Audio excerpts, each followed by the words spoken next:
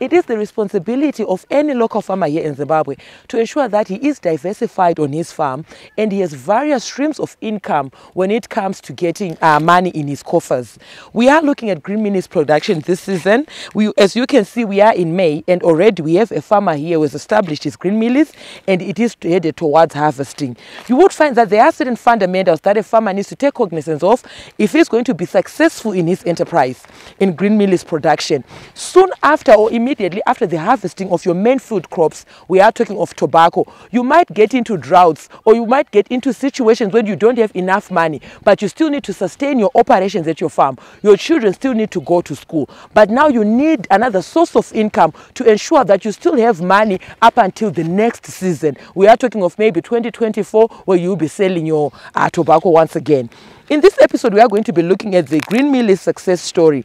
This is a farmer who's managed to establish his green mealies. We are in May. They are already selling. We don't have a lot of farmers with green mealies. They have taken advantage and have been strategic in their establishment. I am joined by Wendy Matashu Madzura, an agronomist, who's going to be taking us through the nitty-gritties of producing green mealies here in Zimbabwe. Wendy, thank you for joining us today. Thank you so much, Wadza. Yes. As we get into our discussion, Wendy, can you talk about maybe, is it possible for farmers here in Zimbabwe to be producing their green mealies throughout the year? Do we have ecological zones that support green mealies production from January up to December? That's a pertinent question, Wadza, because you find that there are some farmers who want to be producing a crop that they take to the market after every 2 months. After every 3 months, they are selling something. So it's quite an interesting topic, whereby throughout the year, we are always overwhelmed with farmers asking, can I plant my maize now? Is it time? Can I plant my green mealies in winter? So that's a question that most farmers have. So the important thing to note is that green mealies is like you are establishing a maize crop that you are going to sell as fresh cobs. So that's the green mealie part, the gocha maize part. So the important thing when you are establishing your green mealies, you need to understand your agroecological region, whereby if you are going to be establishing it during the frost period, you need to understand the time at which the highest incidence of frost is likely to occur in your area. For example, if you're going to be establishing your green mealies in areas where the incidence of frost is low, for example, Midusabi in Chiredzi, where the heat units continue to be slightly higher even throughout the winter period, you can establish throughout the year. Then there are some areas where there are some valleys, whereby maybe the incidence of frost is not very high. Those people can even establish green mealies. I'm talking of areas like Yoshamba. There are some pockets of the country, there's Karoi, Mangura, different areas where it's frost-free. In any agroecological zone, there might be some frost-free pockets that farmers can get away with establishing green mealies. So yes, there are some places where you can plant green mealies throughout the year. But there are some farmers who then are also guided by the history of their agroecological area or their growing area, whereby they understand that frost, particularly here, we are in Goromonzi, where the frost incidence usually occurs around July, according to the farmer.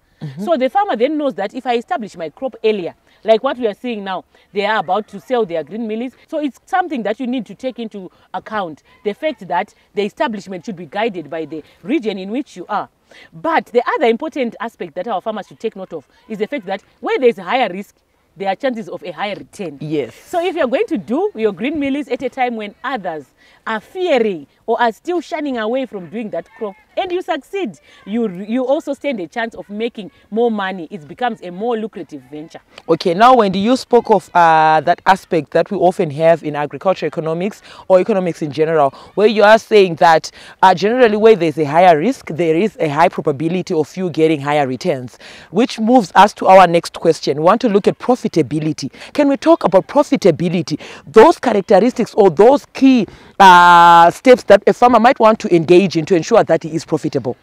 Indeed, farming is a formidable business, and in any business venture you need to know where you are going to get the highest return. So if you are doing green mealies, for example, the cob is what you are going to be selling more than the grain. So you need to understand the traits that you are looking at if you're going to be selling. So if you're going to sell your green mealies, say for example you're going to produce between 3,000 to 3,000 dozens per hectare, you are also then going to be able to sell at between $1.50 to $3 depending on the selling window. The other important thing that our farmers should take note of is in green mealie production, cob size matters.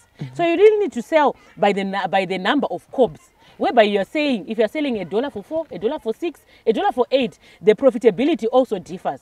So for you to get a sizable cob, you then also need to make sure that you have established at the correct spacing. It's not now about very high plant populations. You want to establish at optimum plant populations for green mealies, which will range from 40,000 to 44,000 plants per hectare. Some farmers may go as high as 48,000 plants per hectare. But farmers need to understand, Wadza, that an increase in plant population for green mealies results in small cobs that might not be attractive on the market. And it might affect even your selling window, whereby you might not be able to dispose of all your green mealies before the shelf life expires. So it's important for you to factor in the cob size.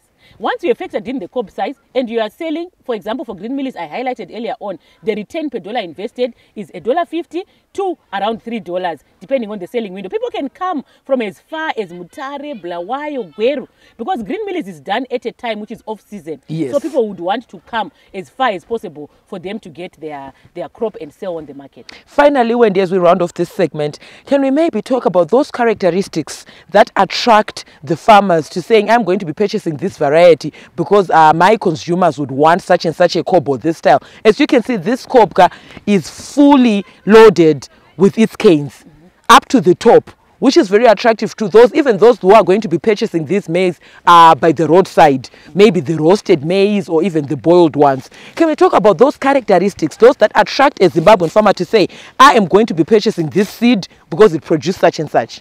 Thank you so much, Wadza. So for green mealie production, a farmer should know the end user, what the consumer wants. Some consumers would prefer yellow grain to white. So you need to know if you're going to be getting the yellow grain or the white grain, which type of grain that you would need to purchase. So in terms of the white grain, we are seeing here that the one that you're holding there is an early maturing variety. It matures quite earlier, so it also gives the farmer a lag period in terms of being on the market first before others. So the farmers look at issues to do with the days to maturity of the crop so that they sell at an opportune time. They also look at the cob size, like I highlighted earlier on. As you can see, this is an extra large sized cob that we are showing of green mealies, and it is indeed at the milk dough stage. As you can see, the milk is actually coming out when you press with your finger. So the milk dough stage is what the farmer wants. Then the farmer also wants the taste.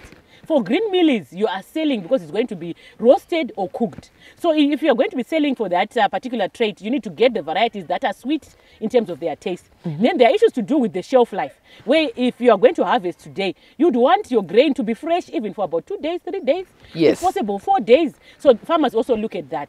So in conclusion, Wadza, farmers who want to buy maize for green mealies need to look at the color that is preferred on the market. Is it yellow or white?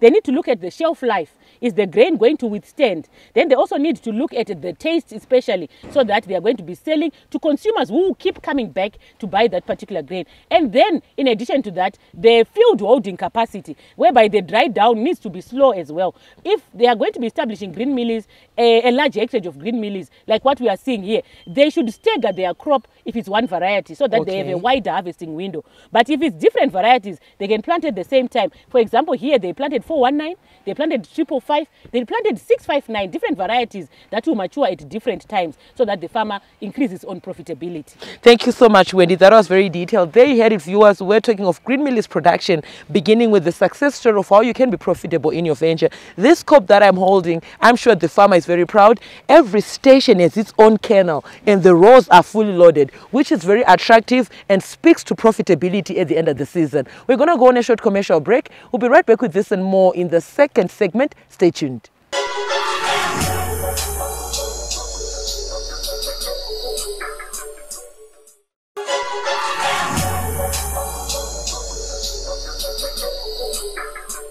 Welcome back, viewers. We are here in the second segment of your program, Agricultural New Directions, Agribusiness, in support of Vision 2030, where we are looking at green mealies production here in Zimbabwe. You would find that if you do it strategically and on a scalable basis, you are going to be reaping good profits and good profit margins, given that you wouldn't have much competition. We are just getting off of harvesting our tobacco, curing it and sending it to the market. But at the same time, here at Arusha Farm, they are already selling their maize, their green mealies, meaning they've been strategic and intentional about it. Now, viewers, we encourage you to be a part of these conversations. Feel free to get in touch with the producer, Wadzanai Manyore. It's on 0772807506. Alternatively, you can like our Facebook page, Agribusiness with Wadzanai. Leave your comments and suggestions and make a follow-up on this episode and more on our YouTube channel, Agribusiness with Wadzanai. We are also now available on Twitter, where most of these updates take place. It's at Agribusiness110.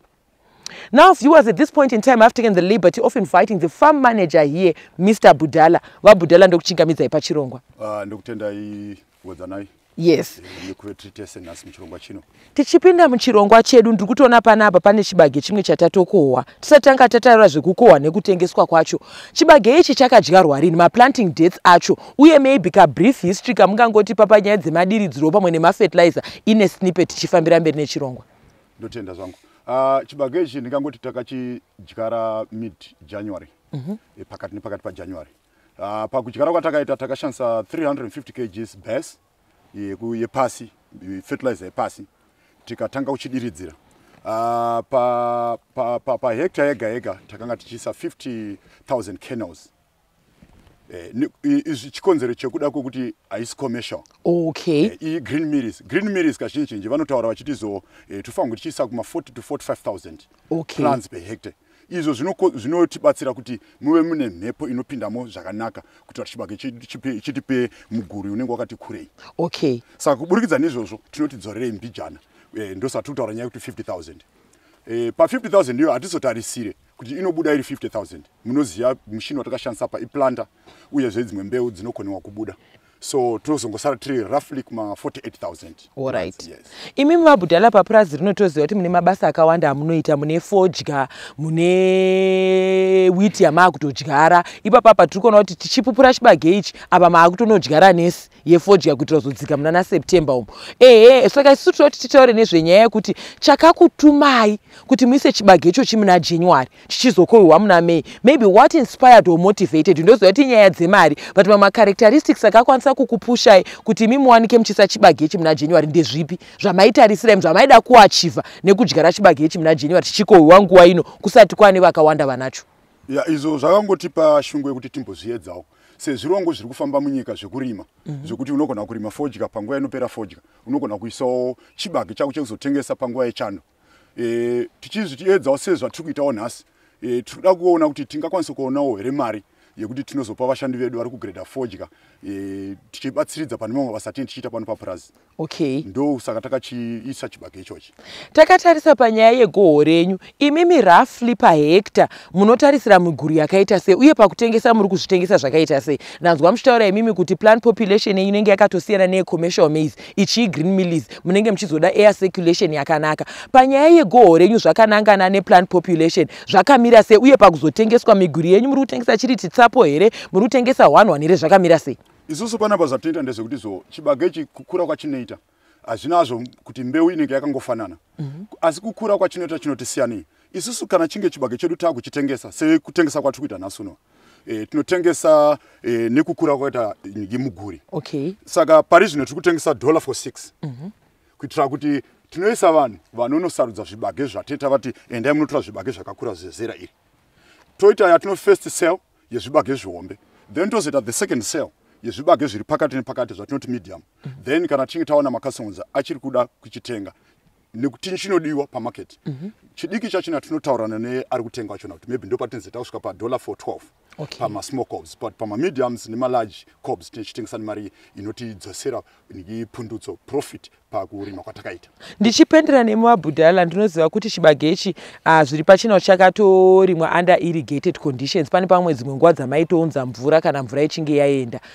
Mashoko enyu ekurudziro kuna wakatarira chirongwa mwanokwanisa kuti pamwe kuda zvinodhura. Mashoko enyu ekurudziro amungataurawo takatarisana especially panyaya dzemari pakuti mari yashandiswa nemari ichazodzoka. Kurudzirai varimi vakateerera chirongwa. Aiwa, pakurima Green Mealies Wadza andidi kukunyepera. Chinongokura sikukura kunoita chimwe chinonayiwa nemvura chiya. Zvichireva kuti pa irrigation yako unenge uri uchingoti isusu pana pataidiridza edu kamwe chete pasvondo. Kana kwakuomerwa nekuti chibage ichi kuno kugoromonzi mvura yakati kasike kuenda. Takachisima muna January. Taingochidiridzawo ipapo pekuti kamwe chete pasvondo, kamwe chete pasvondo.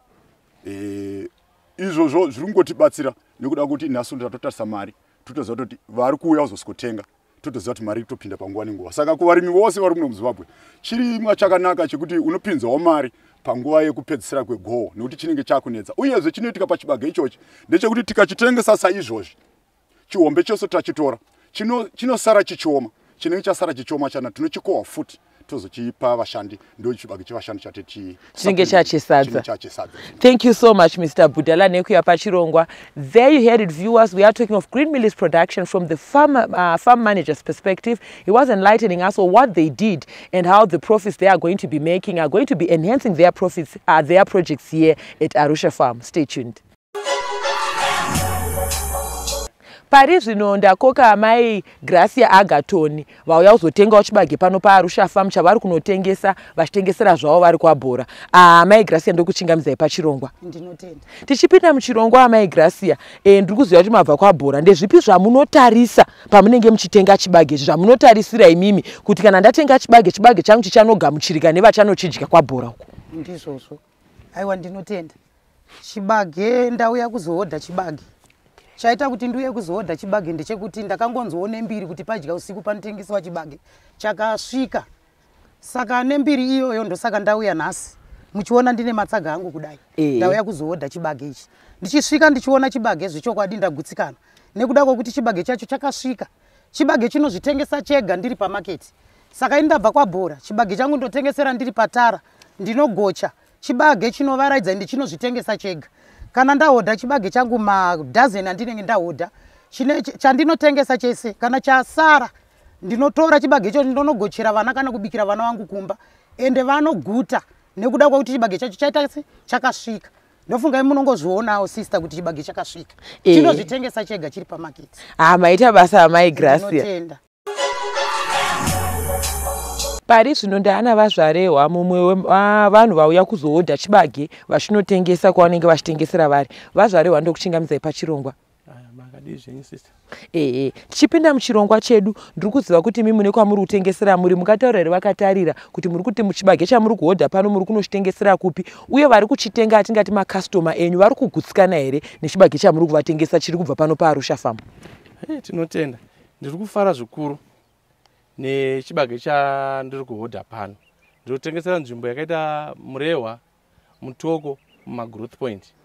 Ndinogocha chimwewo vanouya vachihodha chiri chinyoro vachida sei vachinozvibikira kudzimba dzavo. Ndinodavira kuti pano ndafara zvokuti chibage chandaona pano chakakura ende zvokuti chinogona kuti ndisimbe ndiri mubhizinesi rekugocha chibage. Munoziva kuti chibage tinotarisire kuti tinozogocha chibage vazhinji munana September, munana October, nana November. But asi tafara panapa kuti tinodavira kuti vatipa simba rokuti tidzokere mubhizinesi redu rokugocha chibage nekuda kwekuti nguva yavatitira chibage green maize yavo tafara zvikuru nekuti nguva ine chibage chinenge chiri chishoma. There you heard it, viewers. We're looking at green mealies production and even ending up to the consumer. You know that as you get closer to the mouth or to the end user, you are going to be making more money and it becomes more profitable along the value chain from production and up to marketing, then consumption. You would find that everyone at the stages of this value chain is satisfied and is happy. We're going to go on a short commercial break. We'll be right back with this and more in the third and final segment. Stay tuned.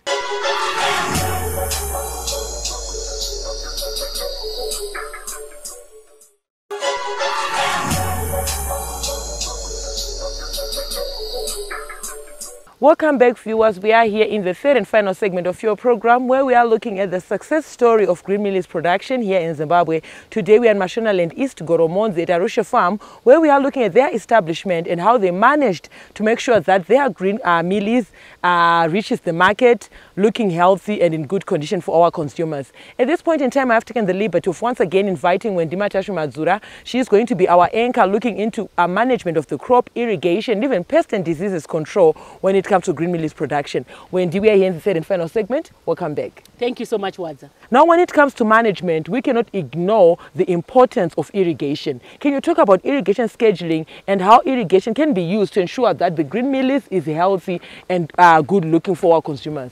Indeed, green mealie production is really a profitable venture and irrigation plays a pivotal role. So it's important for farmers to understand that this particular crop here was established in January. So it got a bit of rainfall.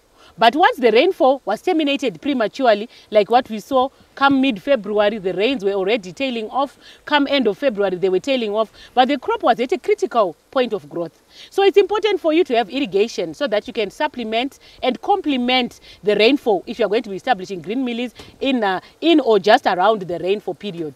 But for those farmers who are going to be establishing their crop at a time when there is no rainfall at all, whereby they are going to be establishing soon after winter or in the August window, September, October window, it's important for them to understand the amount of water that is required for them to successfully establish a maize crop.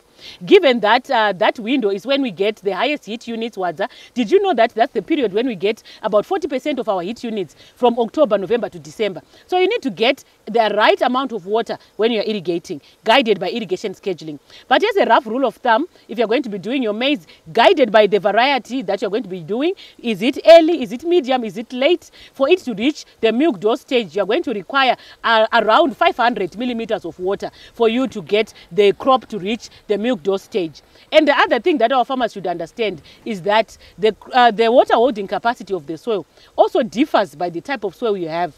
For clay soils, the water holding capacity is going to be higher, while for sandy soils, it's going to be lower. So you need to be guided by irrigation scheduling and checking on a regular basis in terms of the level of irrigation, before irrigation with an auger and after irrigation, so that you make informed decisions. Thank you so much, Wendy. I want us to talk about the major pitfalls in green mealies production. You would find that any cropping venture, farmers might end up having a love-hate relationship with agriculture because of the pests and diseases that can be a nuisance in their cropping enterprises. Can you talk about those pests and diseases that are specific for green mealies production here in Zimbabwe? Given that green mealies is established off-season, when most people don't have a green mealie crop or a maize crop, so to say, it means that there are chances that the farmer might incur what we refer to as maize streak virus.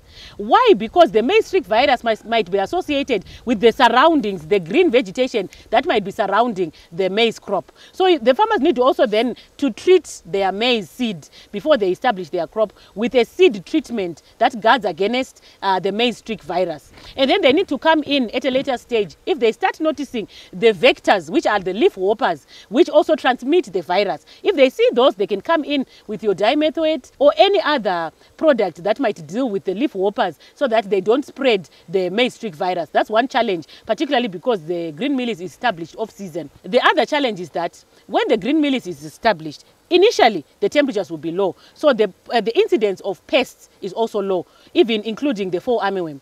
But as the crop grows, it also gets into a warmer period where we are getting into July, into August, September, October. It gets warmer, so the insect pest pressure also increases, particularly from the problematic fall armyworm.